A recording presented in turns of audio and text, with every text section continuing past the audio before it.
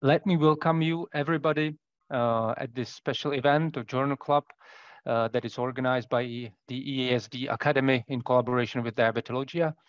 And we have a special honor today to invite among us Theresia Sarabhai, who is an early careers clinical researcher at German Diabetes Center in Düsseldorf.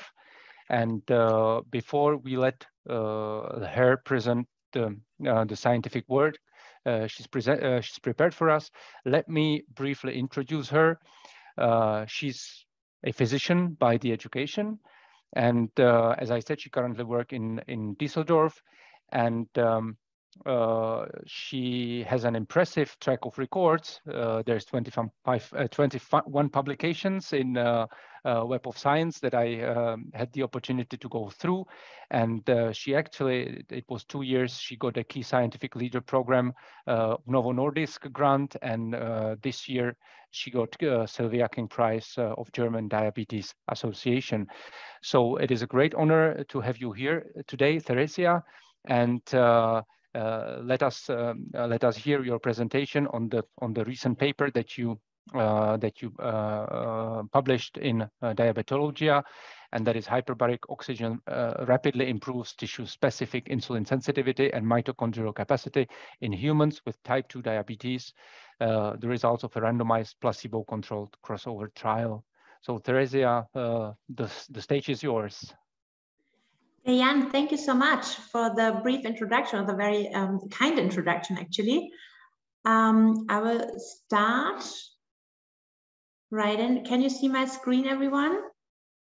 Perfect. Perfect, okay. So thank you again for inviting me to EASD Journal Club. I'm really honored to be able to present our recent work here. You already named the title of the paper, I will not repeat it.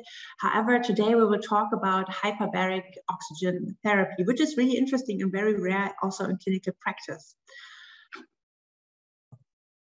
Brief introduction.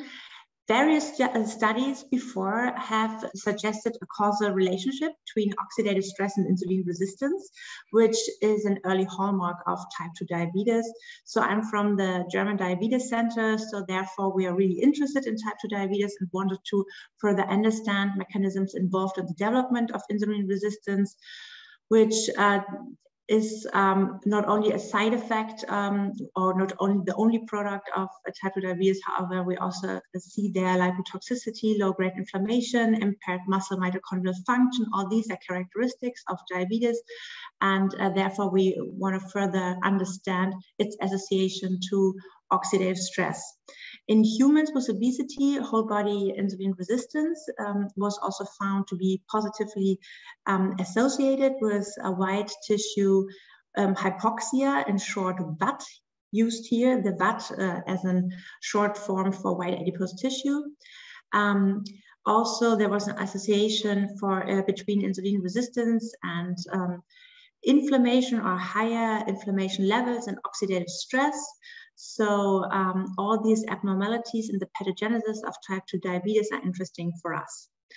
And recent studies on long-term hyperbaric oxygen treatment for the diabetic foot syndrome actually also showed a nice side effect, lowered blood glucose levels.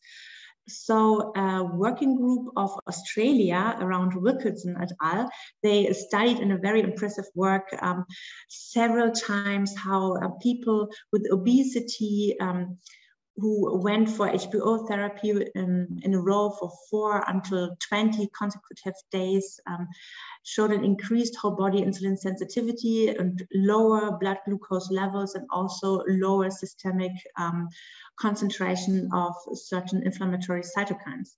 So we aimed to further analyze the underlying mechanisms of this HPO mediated improved whole body insulin sensitivity.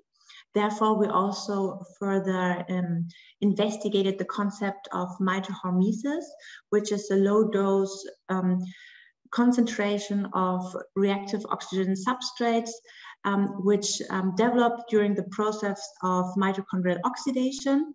And these low dose ROS do not only cause damage to different tissues and also cause oxidative stress, but also in this concept are argued to have a signaling molecule function and inducing protective response mechanisms against metabolic challenges to enhance oxidative capacity. So we also wanted to further analyze that. Therefore, our hypothesis was that HBO improves skeletal muscle insulin sensitivity via decreased oxidative stress. And therefore, we compared the acute effects of one single session of 100% oxygen treatment with ambient air oxygen treatment, which is 21%, both delivered at 400 and 240 kilopascal compression. So you have to imagine, I'll also show you a picture, the hyperbaric oxygen treatment. It actually looks like a closed chamber, and there are several seats in there. 12 patients can be treated at once. The patient goes into this chamber, and in this chamber they get a mask where they breathe 100% oxygen or ambient air over, and then the ambient pressure is varied according to how much pressure you want to induce. So it equals to going diving 11 meters under the surface of the water. This is a similar pressure as you have in the hyperbaric chamber. So we studied type 2 humans with type 2 diabetes on tissue-specific glucose metabolism, tissue-specific insulin sensitivity, skeletal muscle and VAT mitochondrial capacity, oxidative stress and antioxidative capacity, and insulin signaling and skeletal muscle in total. Herefore, we employed different methods. We took muscle and VAT biopsies. We did hyperinsulinemic oligoclemic clamps, and we also employed different Western blot and PCR techniques. Our primary endpoint was rate of disappearance from hyperinsulinemic oligoclemic clamp with Theresia infusion. Our study design was quite adventurous. It comprised of 2 consecutive days. We had 4 periods. Basal period started on day 1 after 12-hour fast, 8 a.m. in the morning. Patients arrived at the German Diabetes Center. First, they went into phosphorus and liver fat measurements via a magnetic resonance spectrometry. After that, we measured indirect calorimetry, and then we took muscle and fat biopsies. Then they returned the next day at 6 in the morning, again after 12-hour fast. They had, after a blood withdrawal, they had to go to the hyperbaric oxygen chamber for treatment. It was a randomized study, so we didn't know whether they received 100% oxygen treatment or 21% ambient air oxygen treatment. Patients were there for 120 minutes, came back to German Diabetes Center, and then we started the pre-clamp period. So in the pre-clamp period from hour 0 to 2, we actually again took muscle and fat biopsies, hourly blood withdrawals, then another MRS examination, another indirect calorimetry examination, and then we started hyperinsulinemic oligoclemic clamp for 4 hours. During that clamp technique, we again took a muscle and a fat biopsy, and no, only a muscle biopsy, and then after 5 hours,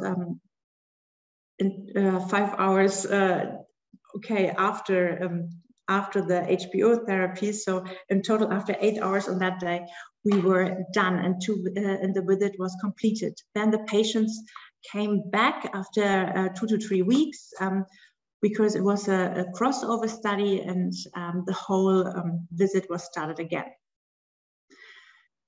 This table one, I want to show the demographic and clinical characteristics of our study cohort. It was a small study. 12 participants were included, all males, Caucasian, with a mean age of 58 and a body mass index of 30. Body fat was about 31% in mean, and participants had a known diabetes with a duration of 5 years plus minus 2 years, with a moderate and well-controlled diabetes with an HbA1c of 7% and an M value of 3. All participants were on metformin treatment only. We asked them, or we kept them on metformin only because we wanted to have it equal among every study. Participant, however, did not want them without any treatment at all. So at this point, every one of you must be thinking, okay, what does hyperbaric oxygen treatment actually do? Because as we all know from clinical implications, people should have like blood oxygen levels about 98 to 100%. These are physiological levels, and we should not have any less. That would be pathological. And therefore, what can actually hyperbaric oxygen chamber provide us with? So when we breathe 100% oxygen in a atmospheric pressure of 240 kilopascal, we actually do not only saturate our hemoglobin in our blood, the red blood part. We do not only saturate this up to 100%, but we also dissolve more oxygen into our blood in general. So fourfold higher levels of physically dissolved oxygen in our blood can be found during and after hyperbaric oxygen treatment with 100% O2. And this is the difference between normal ambient breathing. So this is very important, and this we actually wanted to measure. Herefore, we employed 2 different methods: the finger pulse oximetry to measure blood oxygen saturation levels, and then also the transcutaneous tissue oxygen measurement to measure tissue oxygen levels, not only the blood oxygen levels. And here in the table, first we can see the blood oxygen levels, which were physiological for the control as well as the HBO group. 97% in the mean, and it actually did not change over the time period of the visit. However, the transcutaneous tissue oxygen levels, TCP-O2, seen in the second row, were significantly higher during hyperbaric oxygen treatment and also afterwards, which can be seen at minus 1.5 hour and 0 hour for our participants in the HBO group in comparison to con. So this is actually the difference that we achieve with 100% oxygen breathing in the hyperbaric oxygen chamber. Looking at our results here, I can show you the time course of circulating metabolites and hormones in humans with type 2 diabetes before and after HBO or con treatment. And panel A, you can see that blood glucose levels were lower after HBO in comparison to control, starting from time point 0 after HBO treatment up to the start of the clamp. And this lower levels can be seen over a longer period during our study. Insulin levels were not significantly different between HBO and con, only for time point 120. There were no difference seen between groups for the non-esterified fatty acids, NEFA in short form, the 3-acylglycerols. Next, I want to talk about our findings for whole body and tissue-specific glucose and lipid metabolism after HBO and con. Here in our panel, we can see our pre-clamp results. In panel A, rate of disappearance for glucose was not different during fasting state. However, glucose oxidation levels are rate of glucose oxidation was higher for HBO in comparison to control already during the fasting state. Hepatic insulin resistance measured by EGP multiplied by insulin levels was actually lower for the HBO group in comparison to control during the fasting state. And adipose tissue insulin resistance was also lower after HBO and control in comparison to control. During the clamp period, we can see similar results. Rate of disappearance as a measurement for whole body whole body insulin sensitivity was higher after HPO as comparison to control. Rate of glucose oxidation was higher. EGP suppression as measurement for hepatic insulin sensitivity was higher, as well as NEFA suppression as measurement for adipose tissue insulin sensitivity was higher as well. So we see HPO leads to an improvement of hepatic skeletal muscle and butt insulin sensitivity. Next, I want to show you the variables of tissue-specific energy metabolism and antioxidative capacity after HPO and con treatment in humans with type 2 diabetes. So here in the first row, A, B, C, we can see that liver ATP levels, the delta is actually the comparison between after HPO treatment in comparison to before. So it's subtracted, it's minus. So we can see that our delta is higher for liver ATP concentrations after con in comparison, after HPO in comparison to con. So we have higher ATP production, also when related to phosphorus metabolites. We have no difference for interhepatic lipids, which is not surprising. Then you can see that maximum mitochondrial respiration for muscle is higher after HPO. We can see that there is higher oxidative production of mitochondria in muscle after HPO. And we can also see that the ratio of total glutathione to oxidized glutathione, which is a measurement for tissue antioxidative capacity, is also higher in muscle after HPO in comparison to control. Looking at the adipose tissue, we can see also here very similar higher mitochondrial respiration for white adipose tissue after HPO in comparison to control, higher oxidative production, but also higher antioxidative capacity after HPO in comparison to control. Next, I want to show you the myocellular endoplasmatic reticulum stress and insulin signaling after HPO and con in humans with type 2 diabetes. Also during the fasting state, here we can see that the eukaryotic initiation factor 2 alpha, in short form EIF2A, which is a marker for oxidative stress, actually is not different in total. However, the phosphorylated form, the activated form is lower, and then the ratio is lower as well in comparison to control.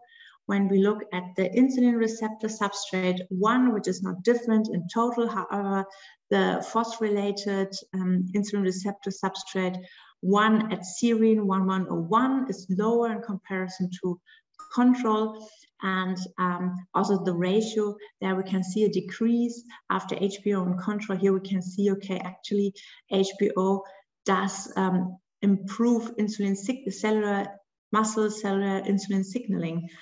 And when we look during the clamp period for AKT and phosphorylated AKT serine 473, as well as the ratio, also here we can see improved insulin signaling after HPO in comparison to control. So I want to sum it up, and herefore I want to show you this graphical abstract. So after hyperbaric oxygen treatment with 100% oxygen breathing for humans with type 2 diabetes, we can see that the hyperoxygenation has different effects. So only one single treatment of HPO actually rapidly improves insulin sensitivity and leads to lower blood glucose levels and improves insulin receptor signaling in general. Here, this is a signaling cascade. Then the one single treatment of HPO with 100% oxygen breathing also leads to a marked improved mitochondrial functionality. So we can see a better prep cycle, we can see higher ADP to ATP turnover, we can see better oxidation rates after HPO in comparison to control, which also leads to higher antioxidative capacity and might lead to lower ATF4 and 6 levels. These data have not been shown by me yet. However, in the supplement of the paper, you can find them a little bit decreased in comparison after HPO in comparison to control, which is also a marker for lower stress levels. These effects after HPO treatment were found in the myocyte. However, also in the hepatocyte, we were able to show similar results, at least what we were able to measure non-invasively via the magnetic resonance spectrometry. Here we found higher ATP levels, so a better mitochondrial function, as can be translated, and yeah, further studies better in mice would show, or like in rodents in general, could show even more results for liver in the future. Thank you so much. I hope this was very interesting to you, and I'm open for questions now. Okay, Theresia, thank you very much. That was an impressive presentation. And before I give word to the audience to talk about these interesting findings, let me first ask you one, let's say, obligate question. As I told you, this journal club is also aimed to early career scientists. So we would be very happy if you could share with us your thoughts on whether there were any specific turning points in terms of funding, leadership, or any suggestion you could share with us so that we all can get these impressive results as you did.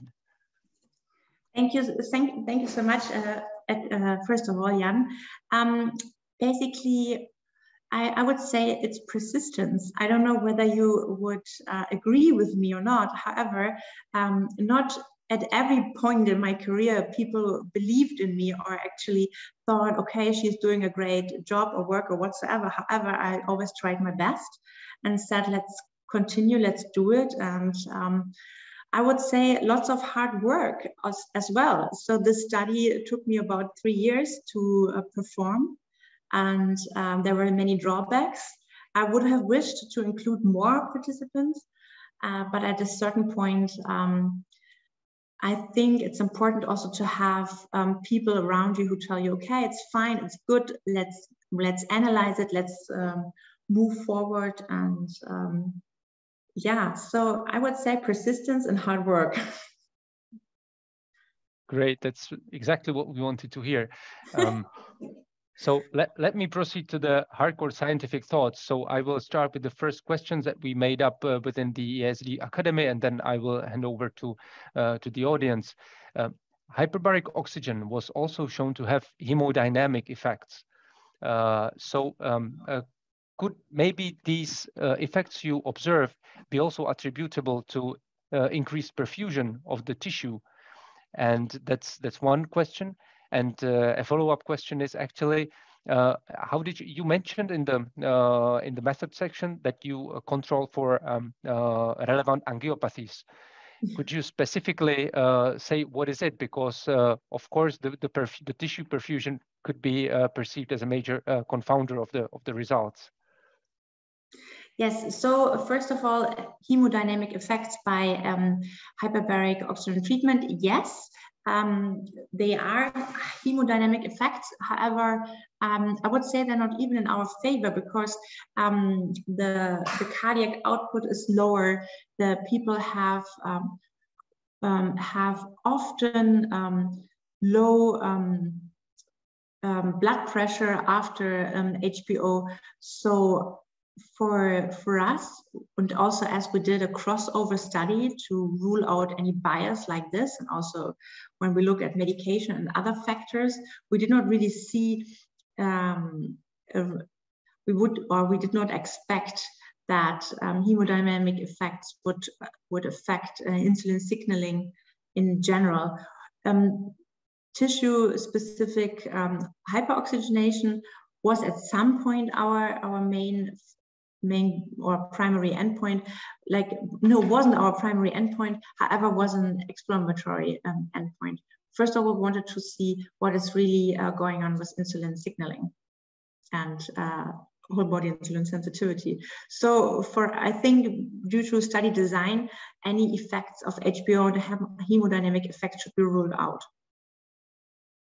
Okay, perfect. Thank you very much. I mean, from the pragmatic point of view, it does not actually matter what are the mechanisms, but it seems to work a bit, and any other possible intervention that we may have to sensitize our patients with type 2 diabetes besides the pharmacotherapy is a nice result.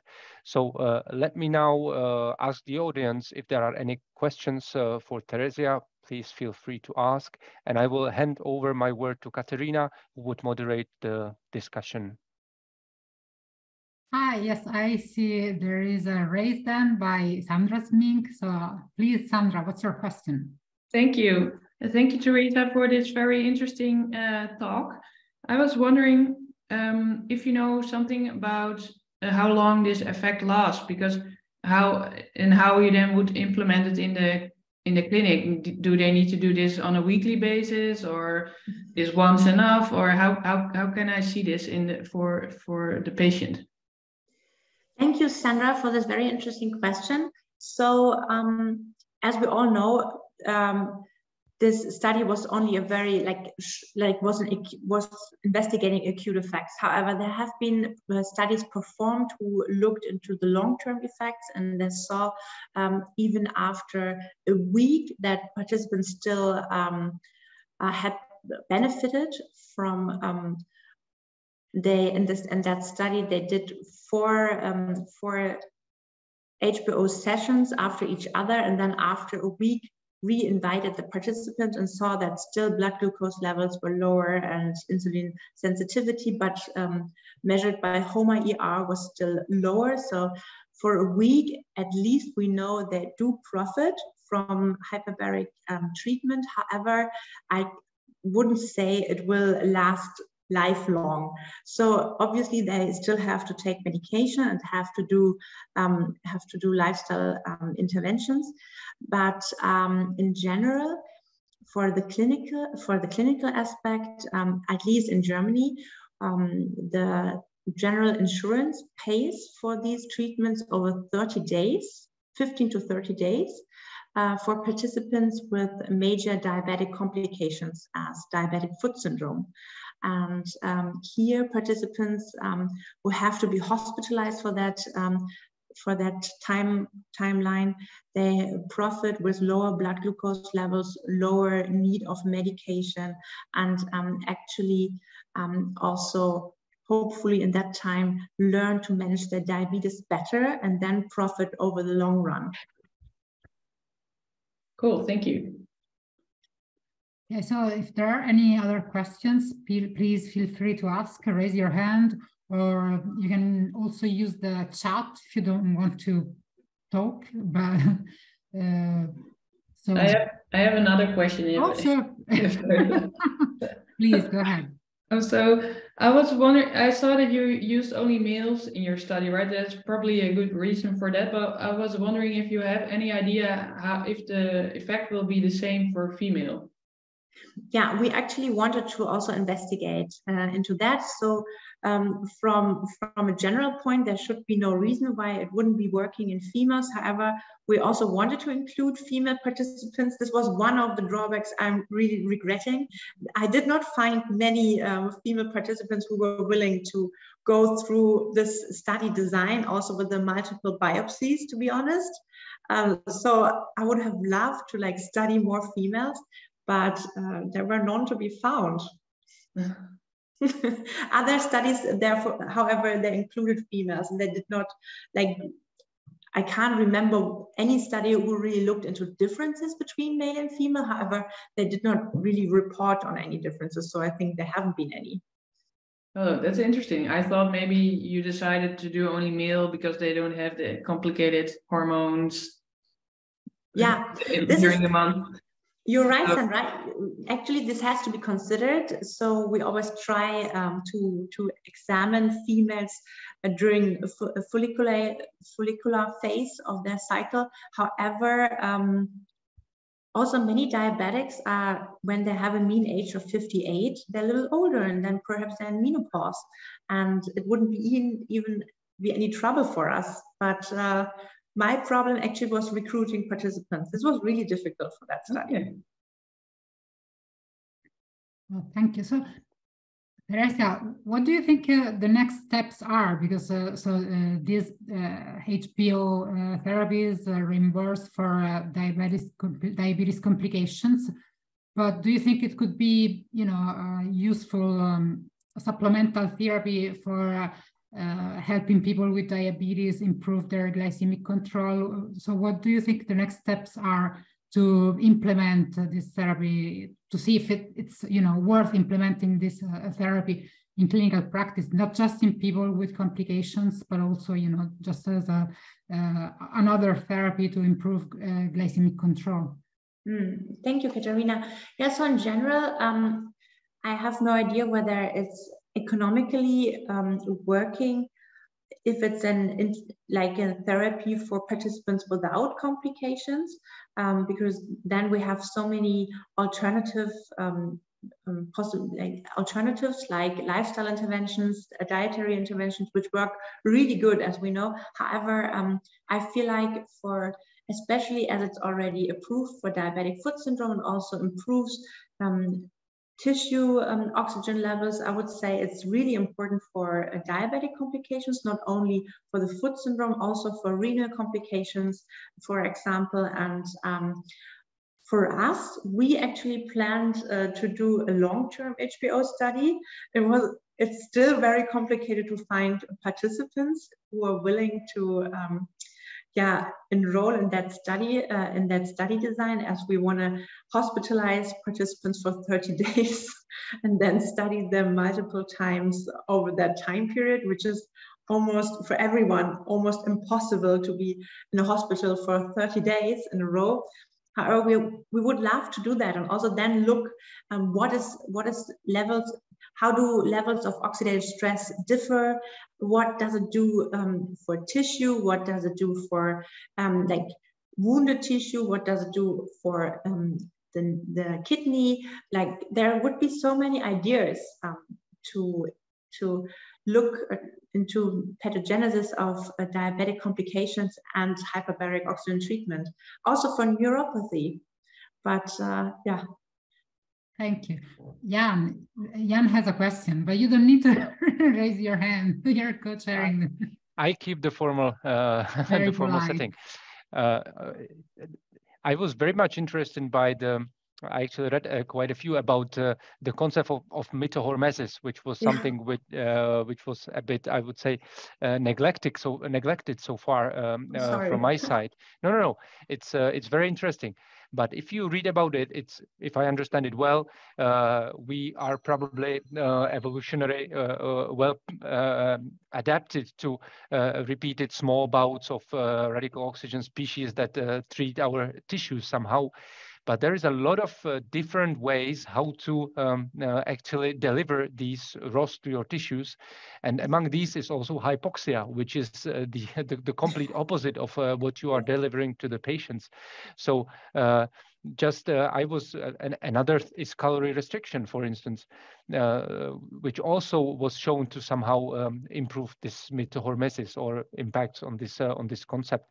So and now the question is, do you think that, and it actually follows well up on what you just said, that you prepared the long-term study, do you think that there may be this kind of desensitization in repeated bouts of hyperoxygenation, that maybe this is a nice acute effect that can be visible even after a couple of days? But if we do it repeatedly, maybe we get from this positive mitochondrial to deleterious ROS effects on the tissues.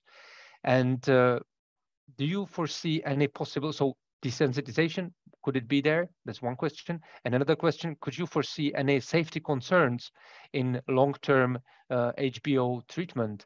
Because we know that the high oxygen, for instance, is not really good for our lungs, for instance, at least what we know from ICU. So do you foresee any possible safety concerns? You probably thought about it when preparing this long-term study. Thank you, Jan. So I will start with the second question. With your second questions. So for safety concerns, I really don't think so, because when you go into this chamber, you don't have to imagine you get 100% oxygen all the time. So the whole session is for 120 minutes, and every 20 minutes, the 100% oxygen is cut down to ambient air level, so 21% oxygen, and then it goes up again after 20 minutes break. So this is like a cycle. It goes up and down so that there is a certain lung protection. And then after 120 minutes, it's over for the whole day, and then the next day again. So there are more complications due to pressure in this chamber, actually. So the pressure can actually lead to complications of your, Katharina, help me with my English. You know, the pressure in your ears. So you mean, you know, like when you go scuba diving, you have yeah, so barotrauma. Barotrauma. Thank you so much. So it can lead to barotrauma. It can lead to thrombosis or to embolism. It can actually lead to bleeding, like so that small vessels that they actually start to bleed. So the pressure issue is actually leads to more complications than actually the oxygen levels in the hyperbaric chamber. So not every participant, unfortunately, is able to receive treatment, HBO treatment. And then your first question about is there a desensitizing effect of mitochondrial over a longer term? So this hasn't been studied yet, and this would be interesting. What we know from long-term HBO studies regarding diabetic foot syndrome is that actually blood glucose levels stay low over the whole period, and that also there is an insulin sensitizing effect of whole body measured by HOMA-ER. And also for, I think there's one study for 20 days that also did clamp in the end, and they also found that insulin sensitivity is better after like a 20-day treatment. So there must be reasons for that, and there must be an effect of HBO on cellular metabolism in general. And I think it's the mitochondria that profits a lot from HBO. However, is it only mitohormesis, or is it also the perhaps mitohormesis induced and acutely induced better mitochondrial capacity that then actually leads to like a long-term or like long-term, middle-term increase of insulin or insulin sensitivity, because then substrates are lipotoxicity is lower because substrates are oxidized faster in the mitochondria. Is mitohormesis only there to kick off the mitochondria and then it doesn't, there's no more effect, or does it really have an effect over the whole, over a longer period? This is really the question. Good one. Sorry. Well, yeah. That's very interesting. I think it's fascinating because it's a whole world we have to discover. And I have a question. There were some subjects whose values, for example, hydrogen peroxide, skyrocket in white adipose tissue. So they were kind of high responders. Their deltas were huge. So did you look at these subjects individually?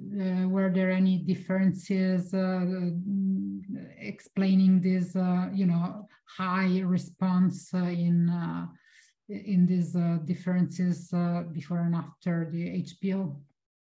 Yeah, we actually did, also because we're kind of scared from some results, and we're like, oh my gosh, we poisoned them with oxidative stress. No, but like a serious, like a connection or like a really good association we didn't find, because we also hypothesized it might lead to even lower blood glucose levels or even a better insulin sensitivity, or not, like vice versa. However, we did not find a real connection to glucometabolism and high oxidative stress after HBO. However, we also had a very limited number of participants. And I would think we need a higher number for that to really understand whether there's an association. Thank you. Are there any other questions from the audience?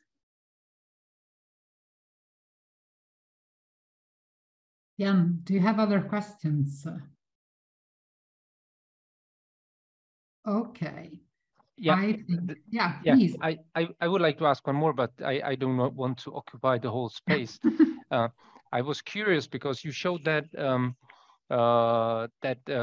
glucose oxidation was increased in during the clamp study, but I did not see any change in resting energy expenditure or respiratory quotient between HBO and controls. It was in the supplement then.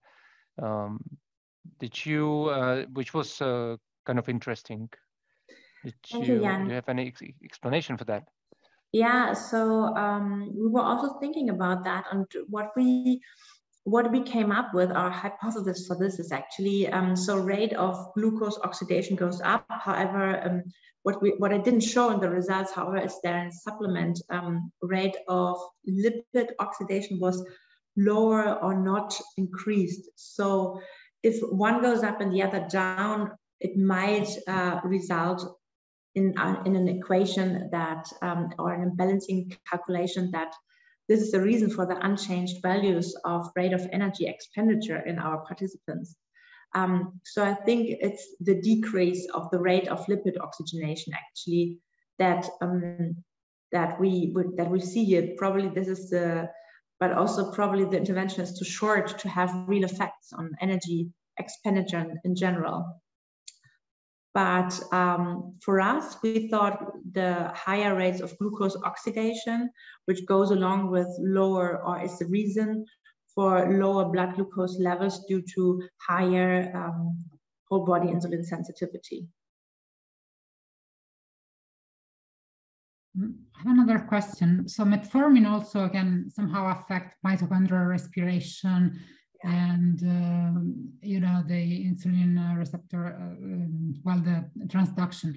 And patients were all on metformin, and you said not other treatments, right? So do you think metformin could somehow have facilitated or, you know, affected the outcomes? And do you think should maybe, I don't know, also try this in patients maybe with the newly diagnosed diabetes who are not on any therapy, you know, to see if there are differences? Yeah, thank you, Katerina. This is a very valuable question, because yes, I think metformin does actually influence insulin signaling, or in general, like the blood glucose levels.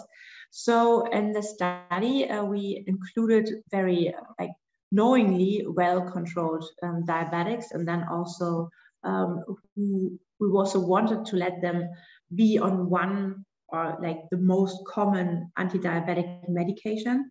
But we did not do that only for the group of HBO, but also for the group of control. So as it was a crossover, a randomized study, all participants were on the same medication all the time, and all participants went into the HBO group and also went into the control group. So it will have an effect, I'm sure. However, this cannot be biasing the results here. In general, we had a problem with ethics to leave out any anti-diabetic medications. So we had to settle for one. And then we tried to conformly have everyone on the same. Thank you. Yeah. Thank you, Theresia. I think we're just on time, 5:45. Are there any other questions? No? So, okay. Jan, do you want to close up? Yeah, okay, if you want me the word. So Theresia, Katrina, everybody, it was a nice, small but very interesting audience we had, and very interesting talk we heard from you. Thank you very much for being here with us.